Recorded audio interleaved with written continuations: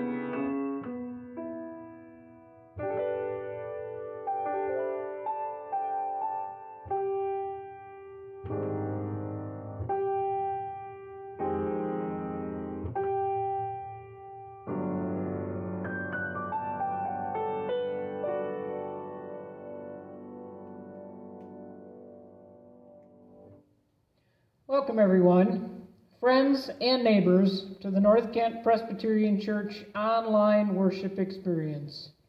Because COVID-19 virus is still at a dangerous level in Kent County, we are only gathering online.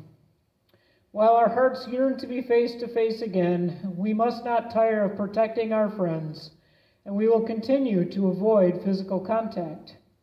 We do this because we are followers of Christ, called to practice agape or self-sacrificial love. Welcome to our online worship experience. If you have not yet picked up your 2021 giving envelopes and would like to have them delivered, please let Pastor Karen know. The envelopes have been moved back inside the building.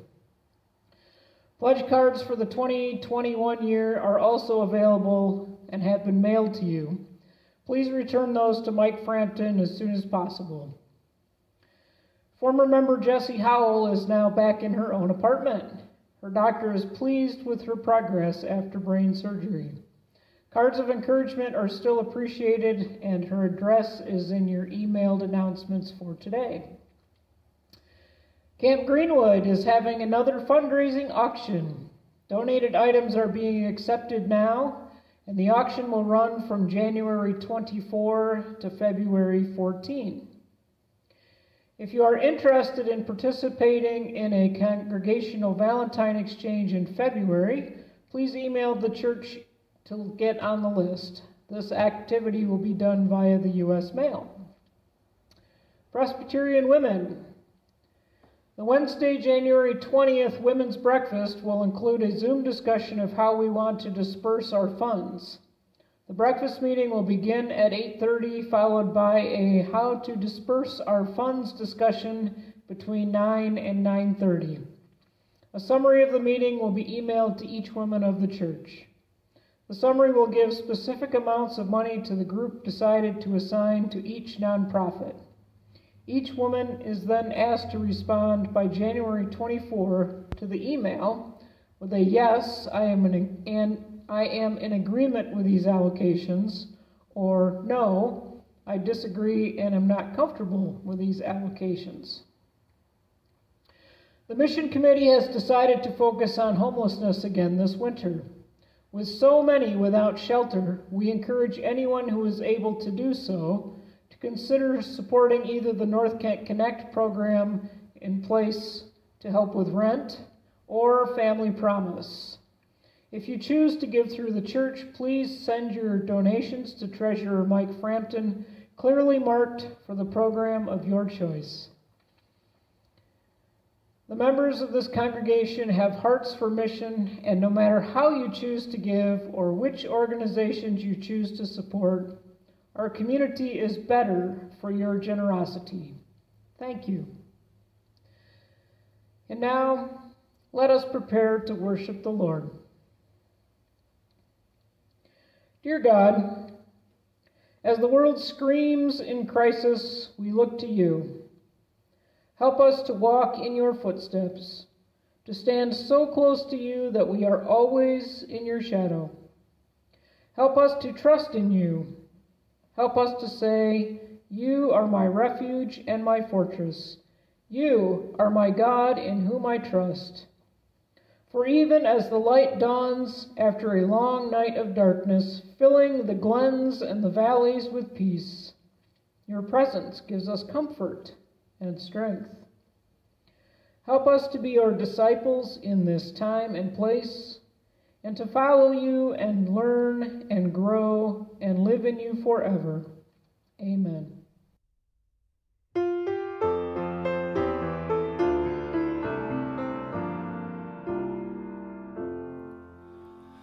Will you come and follow me if I but call your name? Will you go where you don't know and never be the same? Will you let my love be shown? Will you let my name be known? Will you let my life be grown in you and you in me?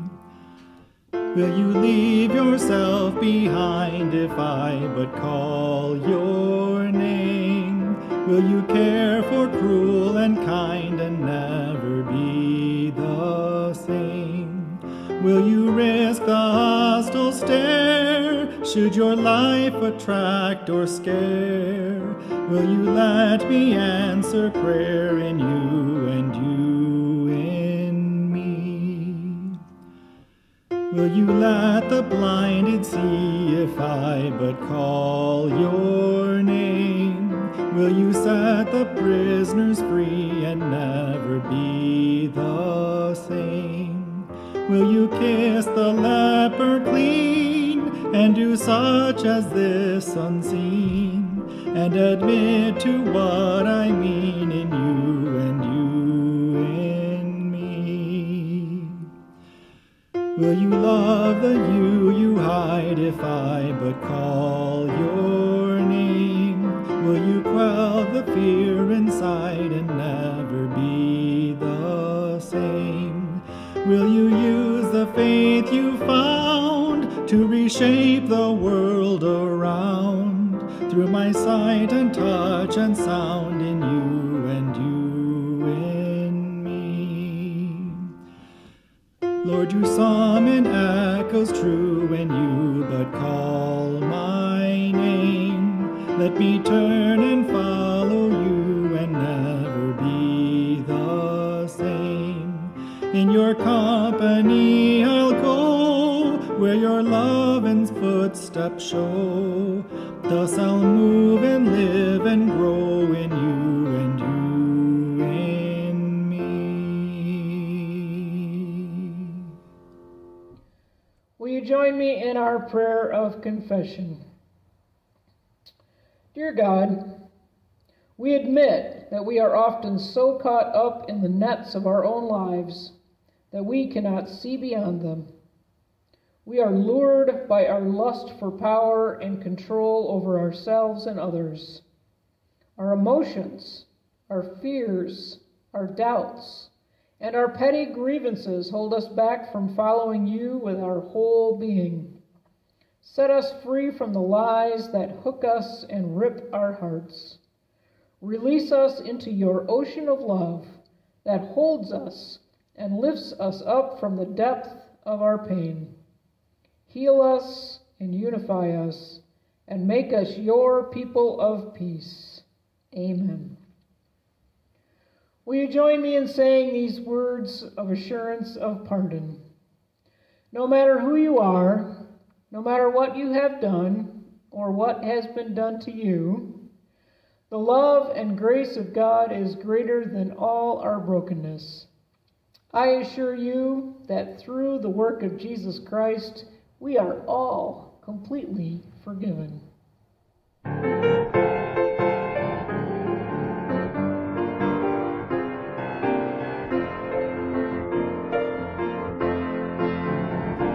Glory to God, whose goodness shines on me, and to the Son, whose grace has pardoned me, and to the Spirit, whose love has set me free, as it was in the beginning, is now, and never shall be. Amen.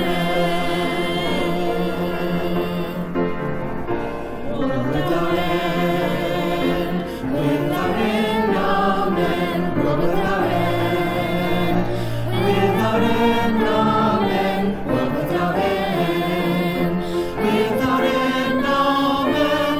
As it was in the beginning, is now, and never shall be. Amen.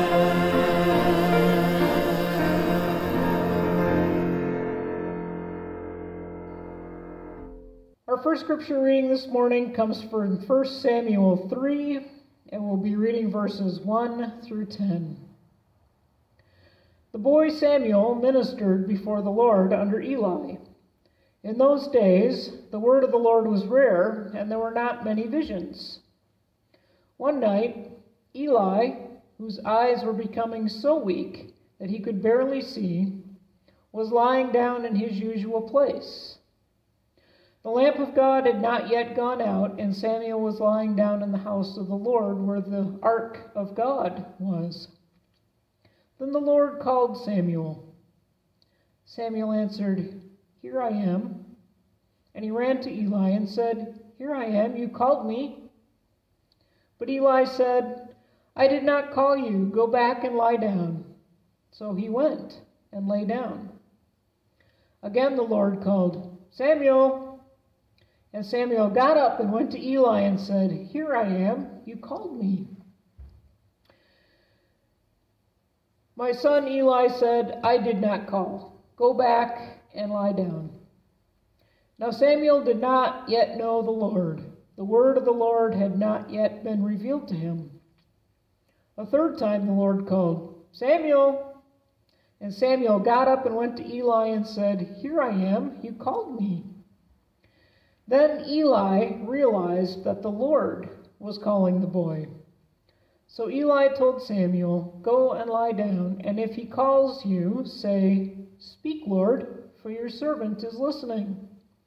So Samuel went and lay down in his place. Then the Lord came and stood there, calling as at the other times, "Samuel, Samuel." Then Samuel said, "Speak, for your servant is listening."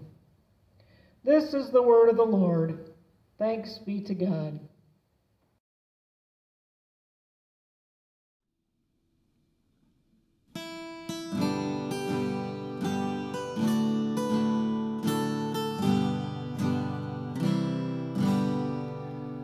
Precious Lord, take my hand, lead me on, help me stand. I am tired, I am weak, I am worn. Through the storm, through the night, lead me on to the light. Take my hand, precious Lord, lead me home. When my way grows drear, precious Lord, linger near. When my life is almost gone, hear my cry, hear my call, hold my hand lest I fall. Take my hand, precious Lord, lead me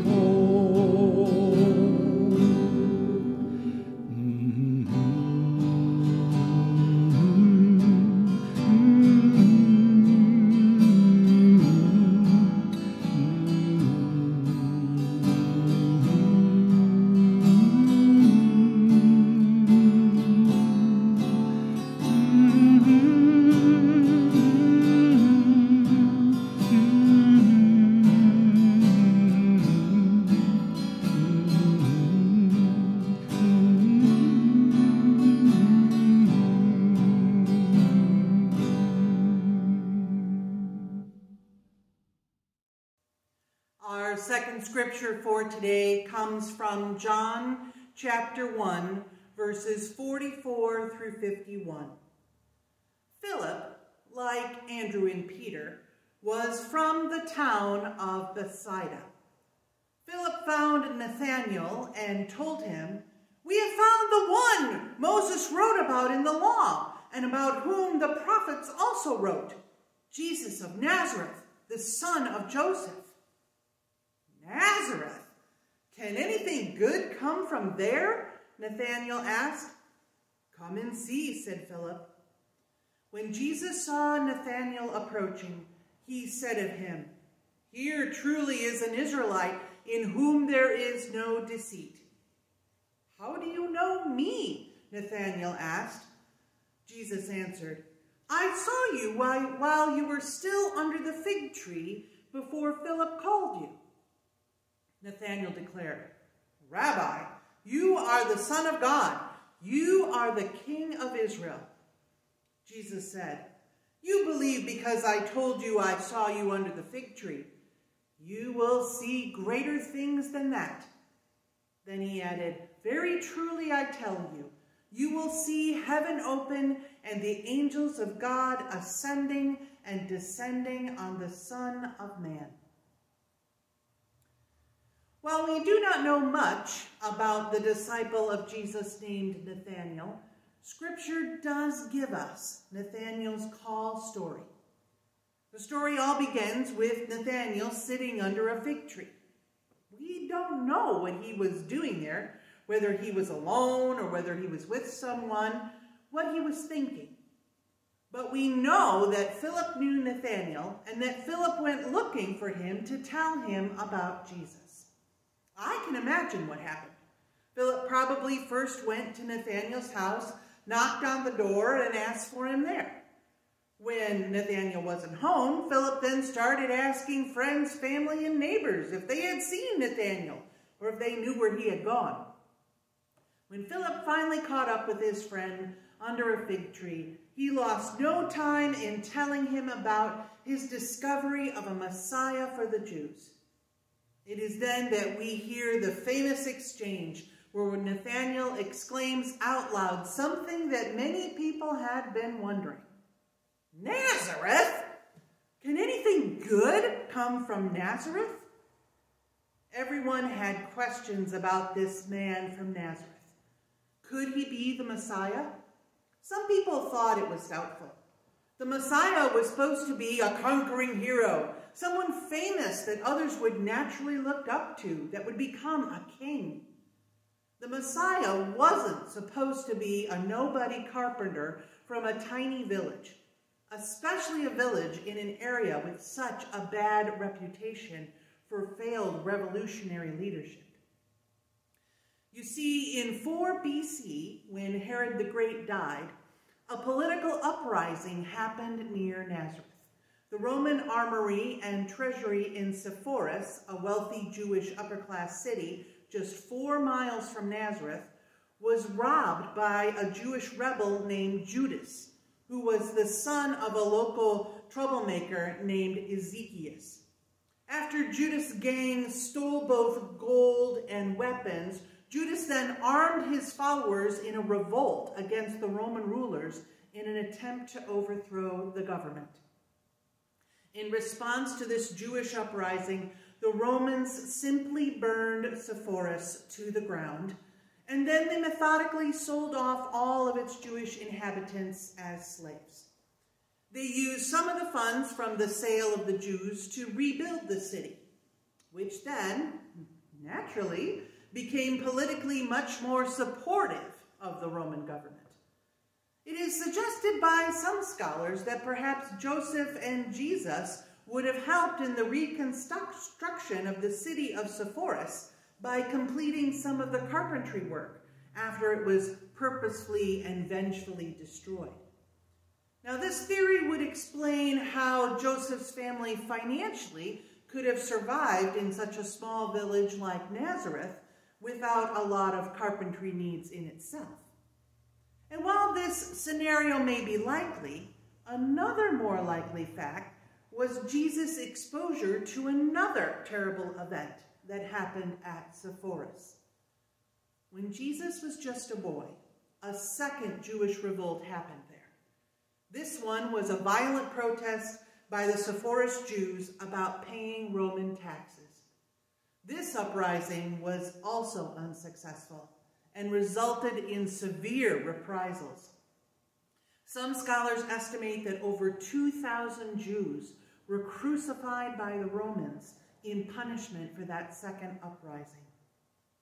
We can only imagine the horrible image of all of those crucified bodies set up in public spaces on display. That would be a horror that would be never forgotten by the young Jesus when he saw it as a boy. Today, we would call such a sight a traumatic childhood event. But with these 2 major failed uprisings, as the storied history of Sepphoris and its nearby poor village of Nazareth, it is no wonder that even in Bethsaida that Nathanael knew of the bad reputation of Jesus' boyhood home. His knowledge of the 2 failed uprisings by Jewish leaders that resulted in thousands of Jews sold into slavery or ending up with them crucified by Romans, this was not a good sign for the origin location of a new Jewish Messiah.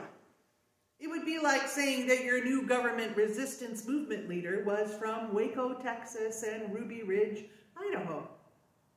But indeed, Nazareth was Jesus' place of origin.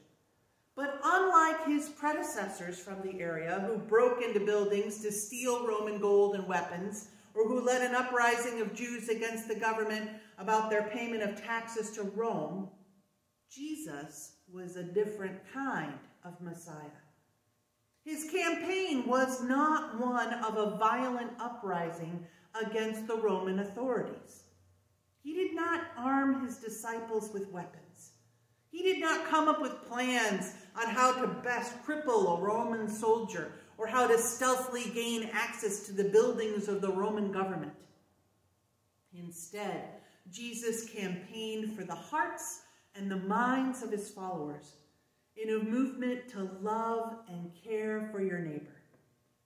While the Roman government was afraid of Jesus and his popularity with the crowds, and while the Romans crucified him for their suspicions that he was guilty of sedition, it is important to remember that Jesus never led an army.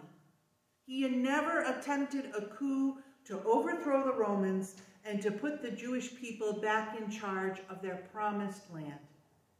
It was the hearts and the minds of people that Jesus set out to change. He was not interested in forced compliance or setting up a new Hebrew government. Now, tomorrow, here in the United States, we will celebrate Martin Luther King Jr. Day. Known for his leadership in the American Civil Rights Movement, Dr. King called people to advocate for justice through nonviolent action. But Dr. King himself did not begin his career with the principles of nonviolence. It was something that he learned. In his first book, Stride for Freedom, Dr. King writes about his pilgrimage to nonviolence. Stanford University scholars document that King wrote that true pacifism or nonviolent resistance is a courageous confrontation of evil by the power of love. Both morally and practically committed to nonviolence, King believed that the Christian doctrine of love, operating through the Gandhian method of nonviolence resistance, was one of the most potent weapons available to oppressed people in their struggle for freedom. Dr. King wrote about 6 key principles that nonviolence needed to be engaged with in order for it to work to change people. First, it was a person's belief or the decision that someone can resist evil without resorting to violence. Such a principle was not something that was common in the aftermath of World War II. The prevailing American culture was more attuned to the fact that it was your honor and your duty to fight for what you believed in. The second principle was that the nonviolence seeks to win the friendship and the understanding of the opponent. It does not seek to humiliate anyone. Nonviolence is not to be used in a spirit of shaming someone for their actions. Third, the nonviolence needs to make clear that it is the evil itself, not the person committing the evil acts, that needs to be opposed. The old adage of hate the sin, love the sinner captures this third component of nonviolent protest very well. The fourth principle that Dr. King had to embrace was a willingness to suffer without retaliation. It takes a lot of mental work to prepare yourself for the suffering that you know is coming, and even more mental work to be able to gladly go through that suffering in order to make something good from the sins of others. The Catholic practice of redemptive suffering is the principle that is active here.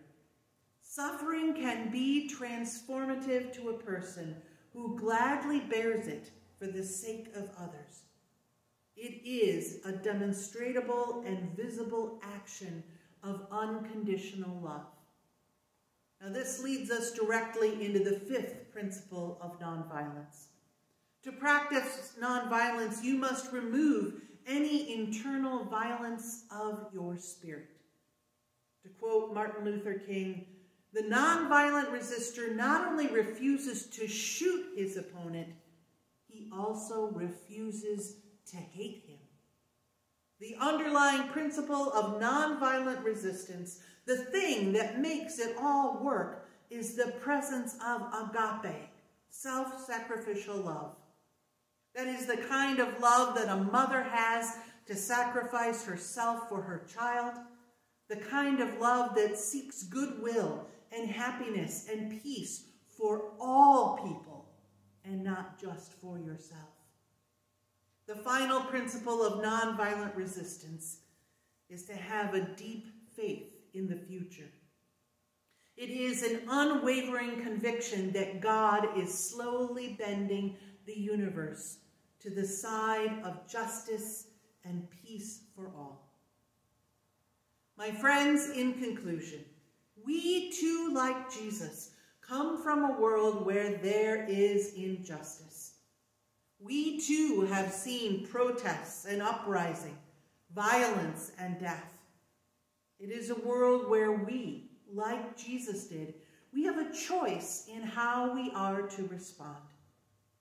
We can choose to perpetuate the cycle of violence and hate and retaliation, or we can take to heart the fundamental principles of Jesus Christ. We can learn to use agape love in nonviolent protest, like Dr. King did. We can learn to love our enemies, to love them into changing into being their better selves, and not hate them and renew the evil that they are exhibiting. If we, as disciples of Christ, truly wish to become like Christ, our love must be put into action toward the neighbors that we disagree with. In order to begin to rebuild and start healing, we have to reestablish our bonds of trust and care for each other.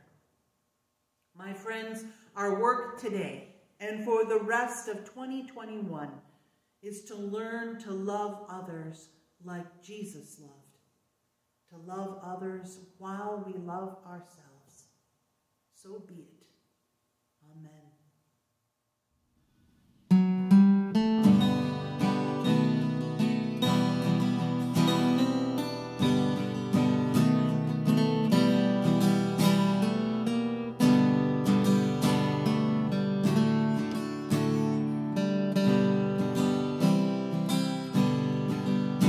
Every voice and sing till earth and heaven ring with the harmonies of liberty.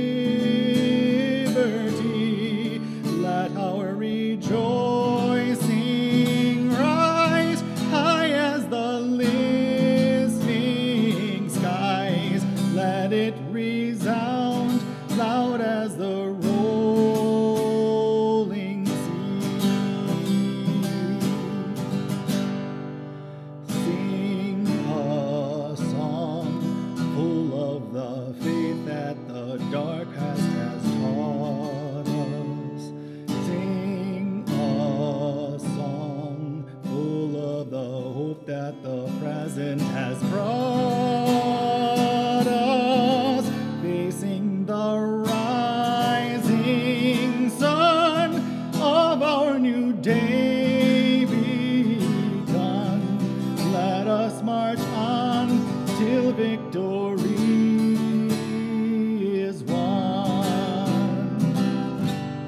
Stony the road we trod, bitter the chastening rod, felt in the days when hope unborn had died, yet with a steady beat have not our weary feet come to the place for which our parents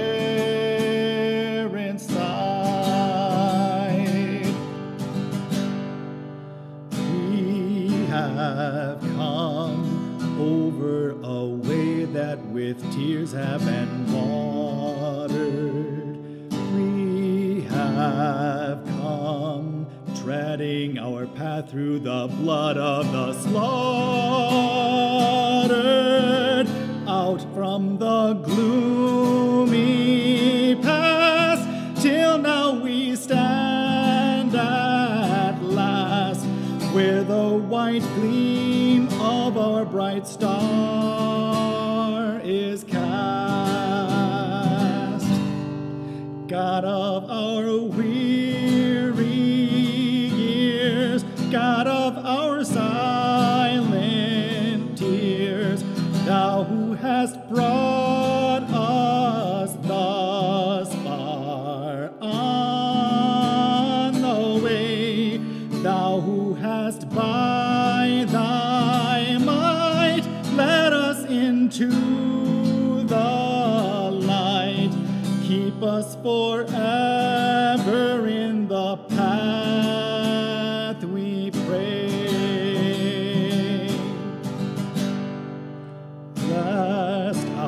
our feet stray from the places, our God, where we met thee. Lest our hearts, drunk with the wine of the world, we forget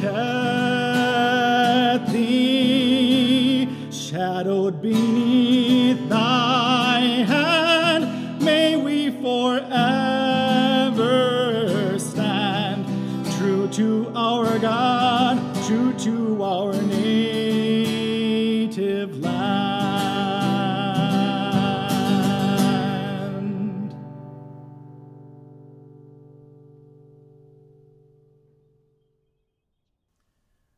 Will you please pray with me? Dear God, as the world is exploding in anger, help us to bring peace. As the world is groaning with illness, help us to bring healing. As the world is weeping with inequality, help us to bring justice. As the world is crushed with despair, help us to bring your hope. Dear God, we thank you today for Jesus, who came to show us how to live in love for each other instead of in hate. Help us to believe more in you. Lead us and teach us and guide us. Help us to know you more deeply and fully and to show your self-sacrificial love to our world. Dear God, as we begin this new year, we celebrate a new birth. David Zane Gibson, our foster daughter Chantel's newborn son. We pray for all of those who are grieving. We pray for the Gave family. Val's big brother, Thomas Raymond Kerr of Sheridan, died on December 11th from COVID. We pray for his wife over 50 years, Carolyn, and for their children and grandchildren. We pray for the family of Sue Reglin, who died recently from COVID. We pray especially for her daughter, Shelley. We pray for Ray Roberts, whose lifelong friend, Jean Duell, died from a stroke on Christmas morning in Onstead, Michigan. We pray for the Douglas family, who are still grieving the loss of Robert B. Douglas. We pray for the Ron Roberts family, who are grieving their Aunt Rita, who was taken by COVID. And for Deb McIntyre's friend's Debbie's mother, who died from COVID in the nursing home. We give you thanks that Carolyn Kerr of Sheridan, the grieving widow for Thomas Raymond, had caught COVID, but she is doing better even after a mini stroke. We pray for her comfort and peace even during her grief. Dear God, we pray for the new strains of COVID, that they would not be so contagious and infect others. We pray for all of the healthcare workers who are dealing with escalated numbers in ICUs and hospitals. We pray for all of those who are seeking other medical care in this terrible time. We pray for Fran Roberts' niece, Jan Barnhart, and for Susan Lockers, Angie Ferguson, Michelle Mucha, Sue Raybeck's friend Joanna, and for Chet Knox's sister-in-law Gloria with her pancreatic cancer. We pray for Laura Weld's cousin Mary Ruth in Nova Scotia, and for Hal Ringler. We pray today for Jessie Tummond, the mother of Lane Mall of St. Petersburg, Florida, who is slowly recovering from multiple medical issues. We pray for Deb Adams' sister-in-law, Sam, who had emergency surgery for her colon. We give you thanks that Grandma Ann Marcelletti, Labarge's grandma-in-law, is now returning to her apartment after breaking her pelvis and being in rehab. Dear God, be with her as she adjusts to living alone again. We pray for Fran Roberts' niece, Brooke.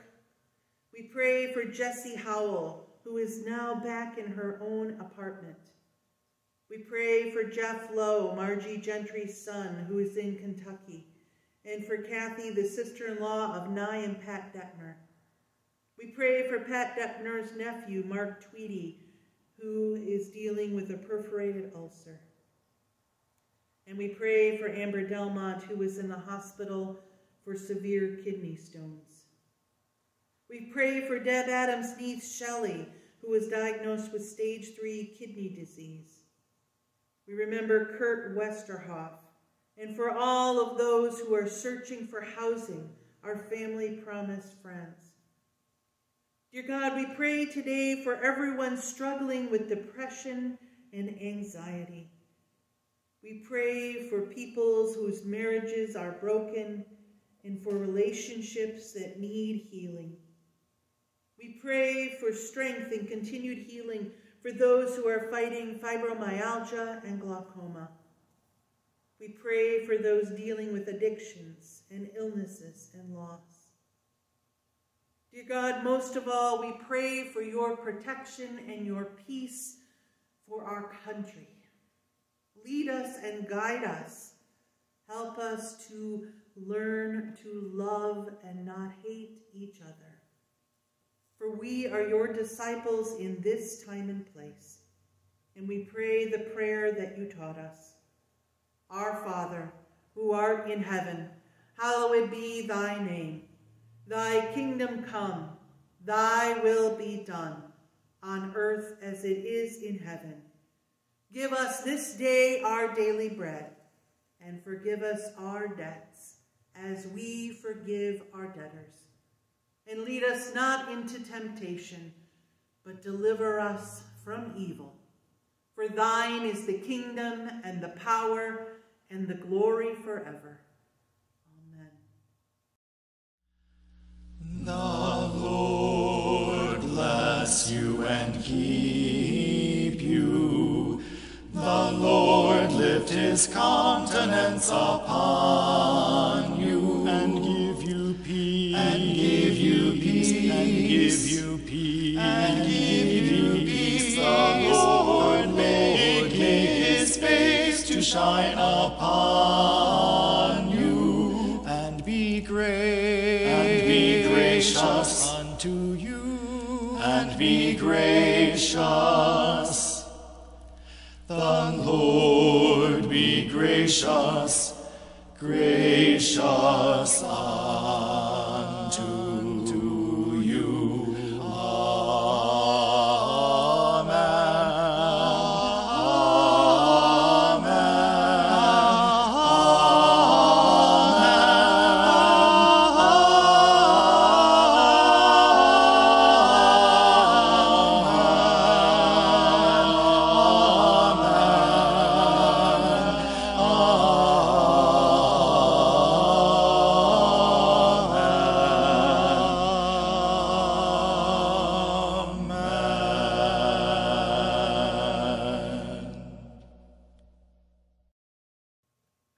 And now, my friends, hear these words of love and benediction.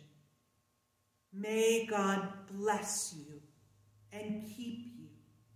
May God's face shine down with love upon you.